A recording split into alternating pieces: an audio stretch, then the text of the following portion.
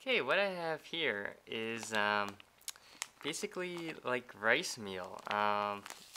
Went by the store and saw this, so picked it up. And basically, it's brown rice, and it's basically turned into some mulch. And I'll show you what it looks like once I cook it up.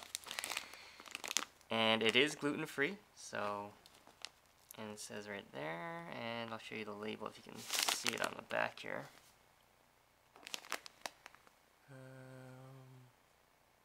And about a quarter of a cup will yield 3 grams of protein and 32 grams of carbs.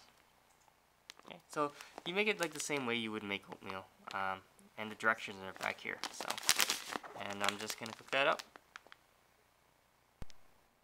So here is that rice meal I just made. So I added berries. It says you could use, honey or sugar and things like that, but I don't like to use those things.